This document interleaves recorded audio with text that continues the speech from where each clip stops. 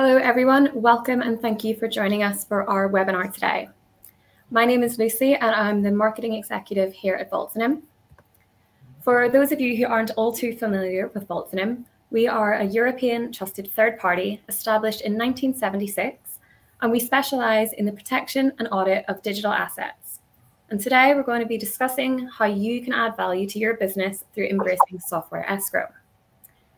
Let's start by considering the following scenario. You're a software company that's been in business for a while now. You've been working on a deal for quite some time and you're just about to close it. But suddenly, your prospective partner wants you to use a software escrow service as part of the deal. So you don't want to lose out on closing the deal, so you need to find a way to keep the contract while also protecting your valuable resources. Or maybe you can relate stronger to scenario number 2. You're a business that is outsourcing its software development process. However, the company that you've given the contract to isn't very experienced, and you need to find a way to minimize your risk. You're faced with questions like, what if the business doesn't fulfill its commitments? And how can I ensure that I will get continued software support in case, for example, the developer goes bankrupt? Whichever scenario you fall under, for any business in the 21st century, understanding software escrow services is essential. A recent study by Gartner claims that software spending is expected to grow by more than 11% to almost $755 billion in 2023. And this is from an estimated $675 billion in 2022. And the truth remains that in the real world, software failures do happen. So your business needs to ensure that it will remain fully functional. And that's exactly where a software escrow service comes in. The purpose of our webinar today is just to explain the basics of a software escrow agreement and the benefits that it can bring to you. We will then address any questions that may arise during the final 15 minutes of the session, which you can type into the chat window at the bottom of the screen. I would now like to welcome our speaker for this afternoon, Kristen Avon. Kristen is our Senior Legal Officer here at Vaultinum, who has previous experience working in international law and multiple high-tech industries. Hi, Kristen. Thank you for joining us today. Let's just start by discussing the basics. What is a software escrow agreement? Hi, Lucy, and thank you so much. Let's see. Before I get into the fundamentals of what is an escrow contract, Lucy, would you help me with a little role-playing exercise, kind of building off of one of the scenarios you just mentioned? Of course. Let's go. Okay. So let's say you are the CEO of, I don't know, one of the largest rail systems in the UK, and you want to work with a technology provider to develop customized software that will revolutionize your timetable system. This technology will be strategic to the growth of your company. So given this context, its importance to your future, how would you make sure that this technology remains available and maintained over the long term? Well, first of all, I would want my provider to give me certain assurances in case they close up shop or they choose to no longer maintain the software. And I'd want these assurances to obviously be enforceable. Of course you would. This software has strategic value to your company. And like anything of value, you want insurance on it. So in this scenario, putting in place a software escrow agreement is the insurance that you need. Every day, companies around the world license custom software applications that are critical to the operation of their business. The development of these can cost in the millions of dollars. Because these applications are often critical, more and more companies like yourself, Lucy, in this example, are requiring software developers to store the source code of the software and documentation on how to use it in escrow. So in our example, a source code or escrow arrangement would look like this. A supplier, so the software developer, deposits the source code and documentation with a trusted third party, the escrow agent, so that would be me for Vaultinum, to be released to the beneficiary, you as the client, Lucy, upon the occurrence of a release event. So these events could be the software developer filing for bankruptcy, closing up shop, or failing certain obligations under the license. And following a release event, the insurance premise of the software escrow is revealed. So in essence, you, Lucy, as the client beneficiary here, can obtain the source code to continue to use, and if agreed in the license, maintain the software without your supplier's involvement, so that your business can continue to operate without interruption or impact, whether this means being able to maintain the software by fixing bugs or ensuring compatibility with system upgrades, or just giving you some breathing room, some time until you can find a new supplier. Okay, so I see how an escrow is beneficial, especially for the client end user, but can an escrow agreement entertain other scenarios? Well, yes. So while the classic example is often between a software developer and client end user, and throughout I'm probably going to use client, user, end user, beneficiary all interchangeably, but they're all the beneficiary here of the escrow. So it's often between the software developer and the client end user, and the objective of an escrow agreement can serve other situations as well, such as two partners who both hold title to an element and want reciprocal access, or a software developer and their investors who wish to secure their investment and ensure it is protected. An escrow arrangement, it does not even need to be limited to supplier and beneficiary. There can be four-party escrow agreements. So let's say between the software developer, the software vendor, the end user, and the escrow agent. In essence, it is a method to secure the relation between the parties. So like I said before, it's a system of insurance. And it can be both for purposes of the supplier, those who would be depositing the source code, and for the beneficiary, so the end users who will access in case of the supplier's failure. So on the side of the supplier, so the software developers, vendors, distributors, one of the advantages it has, it allows them to stand out from a crowded, competitive field, okay, and essentially offer more value. It demonstrates that they've considered the deal from their client's end, and in effect, they are offering them a solution, a plan B, if plan A fails. So it offers them reassurance, and in effect, it's responding to their specific needs of their client. It is also a way for the supplier to frame the access conditions for the source code. So together with their client, they will decide under what conditions access will be granted. And by requiring the client to go through an independent third party, the supplier secures a level of neutrality and objectivity if the conditions are met. Finally, as a bonus, depositing the source code is like taking out an extra security policy for the supplier. It's a backup. Essentially, a backup is always in place. And in parallel, the supplier is securing the copyright in their source code. If ever an issue of authorship or unfair competition comes into play, this deposit serves as legal proof in court that the source code was owned at a specific date and time.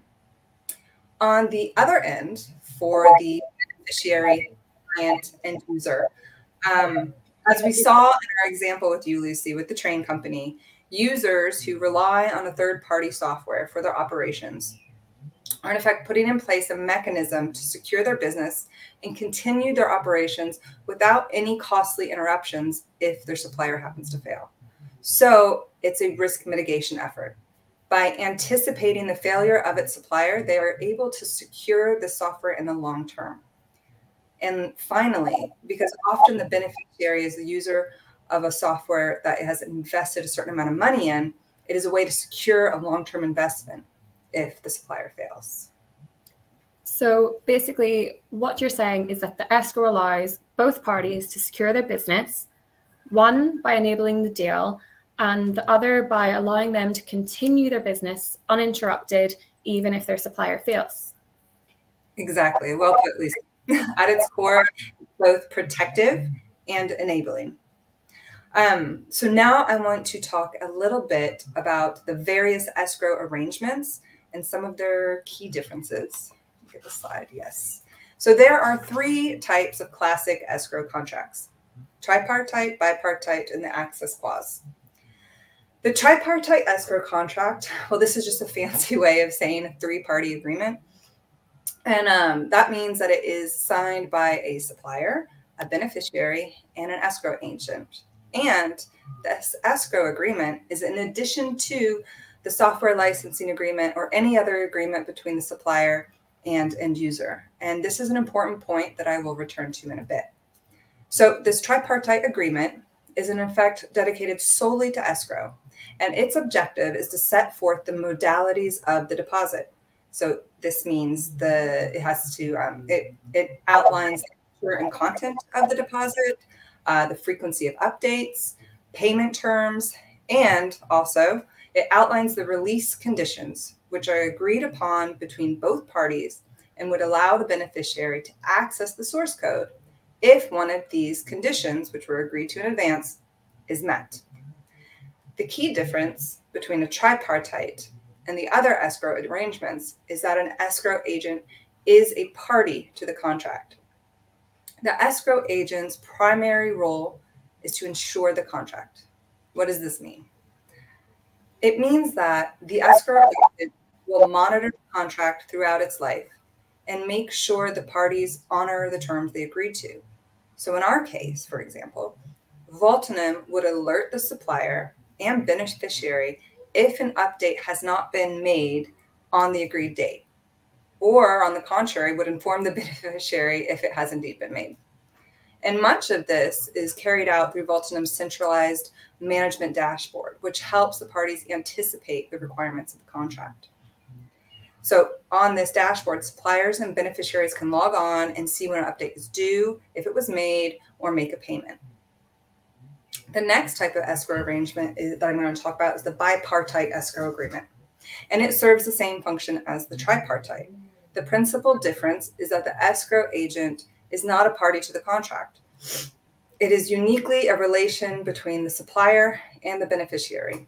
And again, it is in addition to any other agreement between the supplier and the user, client, beneficiary.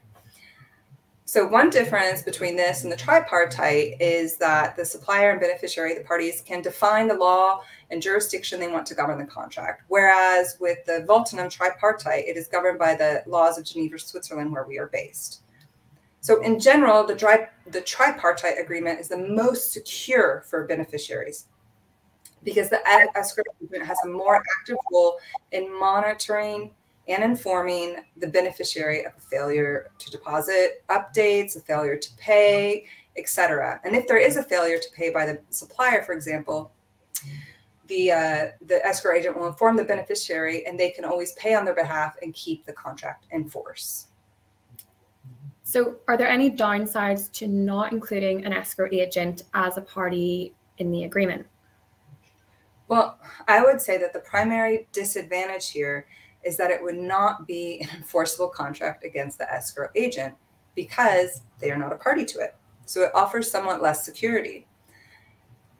This can create complications when the beneficiary wishes to access the source code, mainly because from a legal standpoint, since the escrow agent is not a party to the contract, they cannot be bound by it. So if the conditions of access were poorly defined, for example, the beneficiary cannot enforce the escrow agent to release it. This is also the case in the next type of escrow agreement I'm going to talk about, which is the access clause.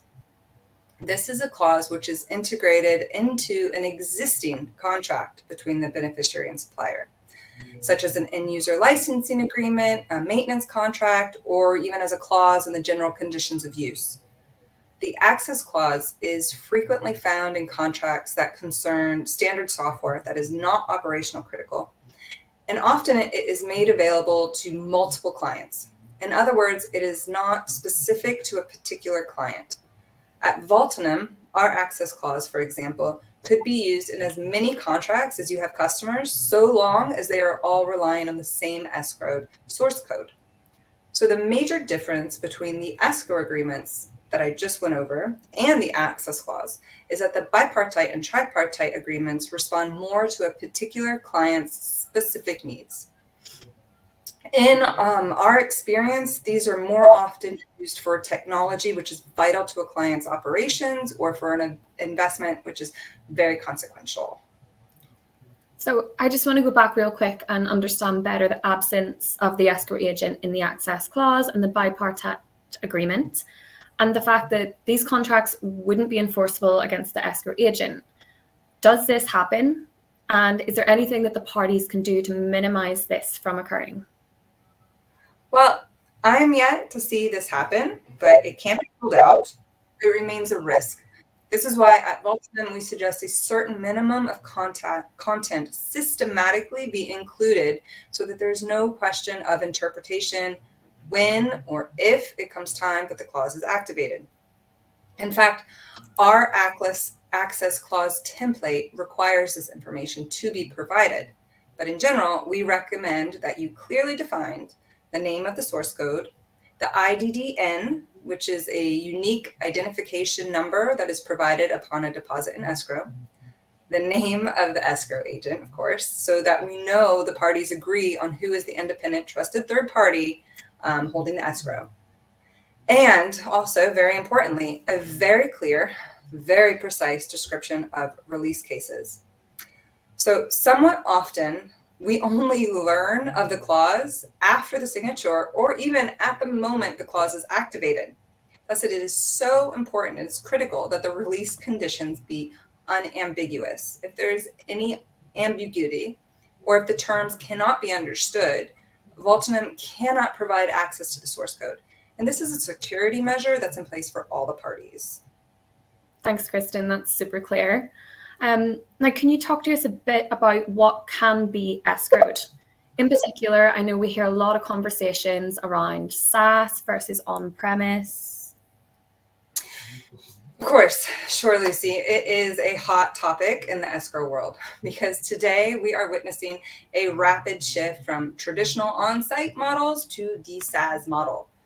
However, in principle and in practice, a SaaS escrow is not all that different from an on-premise escrow. And above all, the reasons for it, that we need to guard against service disruption and provide continuity of business, these remain the same. So I'll just back up a little bit and add a little bit of background. So with a SaaS escrow, the focus is on software as a service applications. And so these involve, for example, a developer who creates an application which are delivered using hosting partners such as Amazon, Google, Microsoft Azure. So in short, a business, rather than installing infrastructure on their premises to deploy software, it subscribes to the delivery of software as a service via the cloud, for example. So one difference in using a SaaS model is that the production environment of the software, including its object code, is now controlled and managed by the software supplier. Also, data is often stored with a third party in the scenario. So in essence, with the SaaS model, the user, client, beneficiary has even less control over data storage, notably.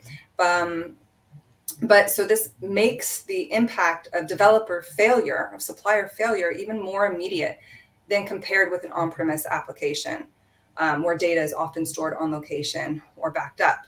So why is this failure? Why do I say that it's more immediate?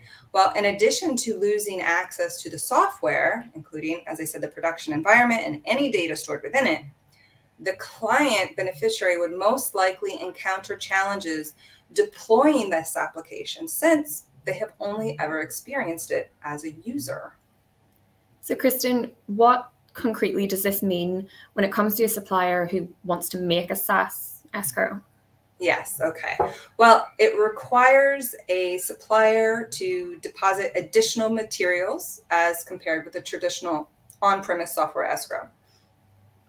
While both require the deposit of the software source code, of course, businesses using the SaaS model need to have continued access to a fully functional SaaS tool, right?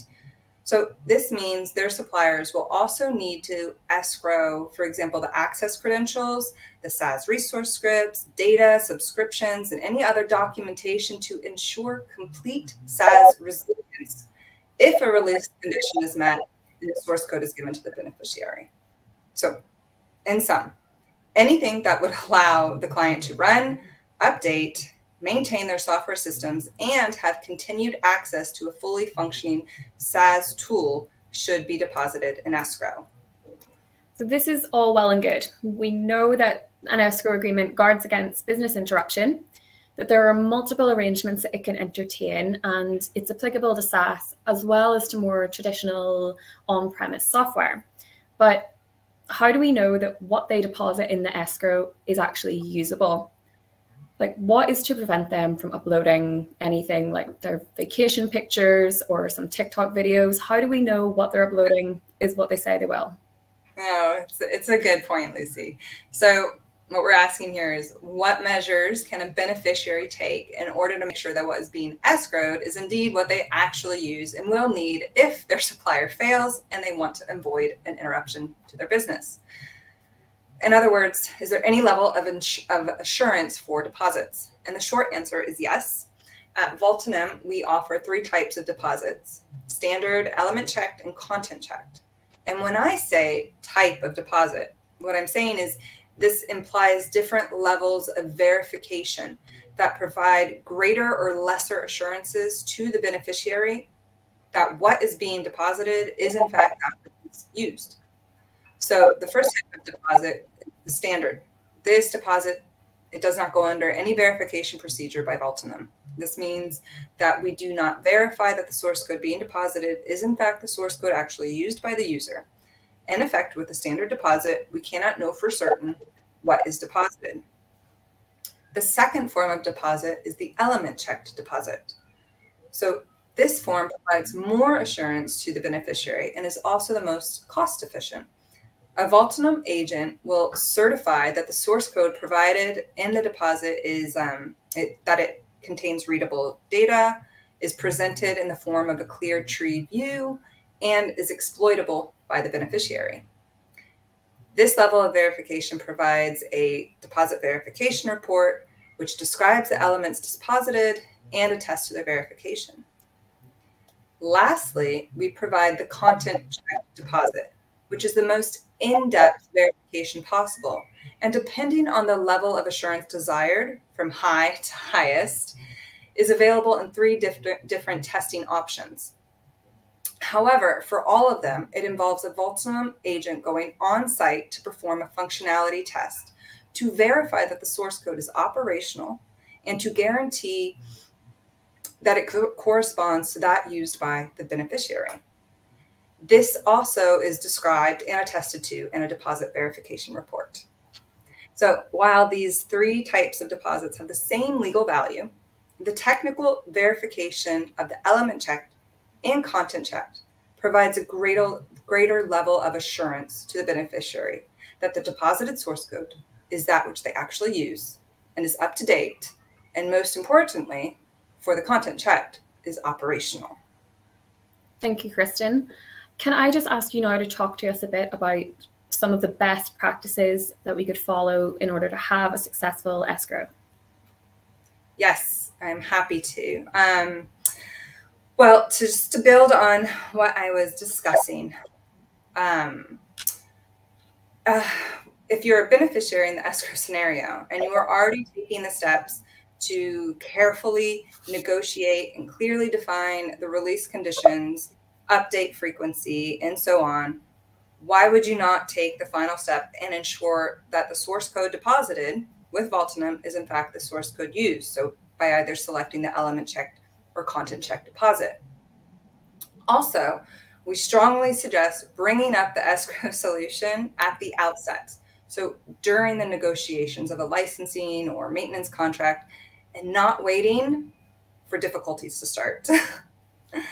Next, and this would seem obvious, but it is important to make sure that all the accompanying technical documents are deposited along with the source code, so that if you are on the receiving end, you know how to use the stuff. So in the case a release condition is met and the beneficiary receives the duplication of the source code and all of the other elements, it is up to the beneficiary user to know how to use the source code. And often this means having the how-to documentation.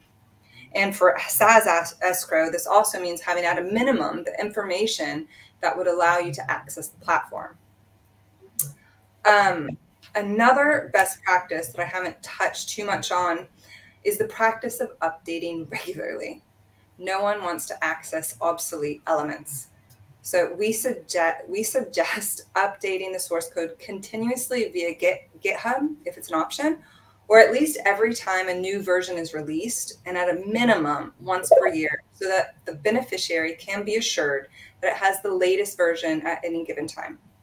And this is especially important as it relates to the access clause, because as you remember, Vaultinum is not able to follow the contract and remind the supplier to make their updated deposits. Also, with the access clause, remember the best practice is to ensure that it is clear and unambiguous and includes the name of the work, the IDDN, the name of the escrow agent, and again, an unambiguous description of the release cases. And lastly, and this is a point I promised that I would return to earlier.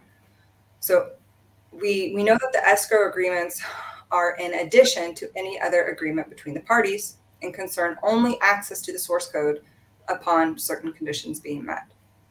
So what the beneficiary, okay, the receiver of the source code can and cannot do with that source code once it is released to them is the subject of these other agreements, the licensing, user license or maintenance agreement, and it does not affect the supplier's rights in the software. So in effect, access to deposited source code does not transfer the intellectual property rights. It merely allows the beneficiary to use it in the same manner under which it was contracted, licensed. So usage rights and the terms of these rights should be contemplated in case of access due to supplier failure. So in other words, what rights does the beneficiary have in the source code it obtains? Corrective maintenance, functionality, compatibility, further development. In the absence of a specific mention in the contract, whether it's the license or the escrow agreement, there will be no additional usage rights granted and no transfer of IP rights. So if you as a beneficiary do not have the right to maintain the software, for example, you want to consider including that right to do maintenance if a release condition is met.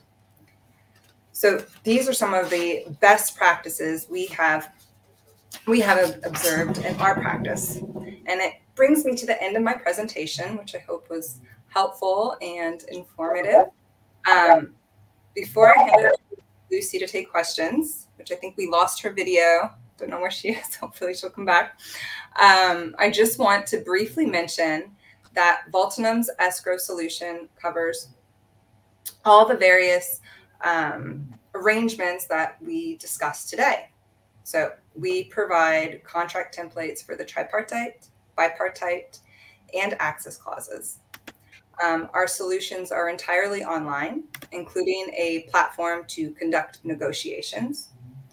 And the solution encompasses all methods of software delivery, whether it is installed on client machines, SaaS, or cloud-based. And also, we provide a multi-user dashboard that allows the parties to easily track the evolution of the contract. We also here at Vaultinum implement a strict and transparent verification procedure if any of the condition release cases are met before allowing the beneficiary to access the escrowed source code. So I invite each of you to reach out to or visit our website if you would like any additional information. Now let's see if Lucy is there. Lucy, are you still with us? I am. Kristen, can you still hear me? I can. We just can't see you. That's good enough for me. Thank you so much, Kristen. That's been really helpful, really insightful. I'm just going to go to our questions now. So we have a question here saying, how does the access to the source code work once the release conditions are met? Okay. So as I was saying at the very end, so we have a secure and transparent access procedure, and this involves several layers of verification and security. So the full procedure is outlined in our platform user agreement, and it is available online. as a short introduction to how it works. So if a release condition is met, the beneficiary would notify Vaultinum that it has been met, and they would submit the escrow agreement, a valid license between them and the supplier, and any evidence that the release condition has been met. So for example, if one of the access cases was the supplier enters bankruptcy, they would submit the decision of the court opening the procedure against them. And then an access commission, which is formed of 3 experts, one of which is the Vaultinum senior legal advisor, who will then analyze all this information submitted and decide whether to grant access to the source code within the framework of the escrow agreement. So if a favorable decision is reached, the source code and documentation is then duplicated and provided to the beneficiary. If, on the contrary, the Access Commission does not reach a favorable decision, the beneficiary would have to seek an independent judicial decision to enforce the contract. Does that answer the question? Great, Kristen. Thank you so much. We have another question here, which is more orientated around pricing. So okay. The question is, how much does a software escrow cost? And is this a one-time payment or a subscription to be paid monthly or annually? Sure. So if you deposit your source code with Vaultinum using one of our escrow arrangements, depending on which contract you choose, you will pay a yearly fee, usually on the signature date of the contract. When it comes to updates, we provide 2 options. First, each time you make an updated deposit, so you update the latest version of the source code, you also delete the previous version of the source code. And so this is at no extra cost, and it is included in the yearly escrow fee. The second option is that each time you make an updated deposit, you keep the previous version. And in this case, you pay a subscription for each new deposit for essentially the storage of it, and that's 48 euros a year. So let's say you have the initial deposit plus 2 updates. So you will pay 2 times 48, nothing for the initial deposit, 2 subscriptions for the 2 storage of updates. That's super helpful. Thank you. And we have one last question here from Marjorie, and it says, once the source code is uploaded with Vaultinum, who has access to it, and how do you ensure confidentiality? Oh, it's a great question, Marjorie. So first, let me just say that we've been in business, I think, Lucy mentioned, for 40-something years. This is what we do. We protect creators, innovators, investors, creations, their intellectual property, their trade secrets, their know-how, and source code. So this is our business. And we obviously, we take it very seriously. When we receive the source code, it is immediately encrypted, and the encryption key is securely stored. No one can access the source code. Now, if the supplier asks for a duplicate of their deposit, they can do this whenever they want, and we will provide it. But the beneficiary can only access it after one of the triggering events occurs, and it goes through the Access Commission, and a favorable decision is reached. Thank you, Kristen. Thank you, of course, for coming along today and speaking to us about all things software escrow.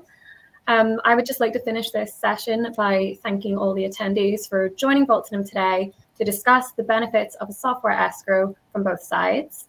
We appreciate you signing in, and we hope that you learned more about how Vaultinum can assist you in your escrow process.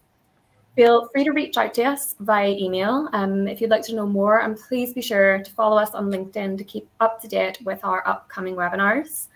So thank you very much. I hope you all have a great afternoon, and hopefully we will see you next time. Thank you so much, Lucy. Thanks, everyone. Thank you all.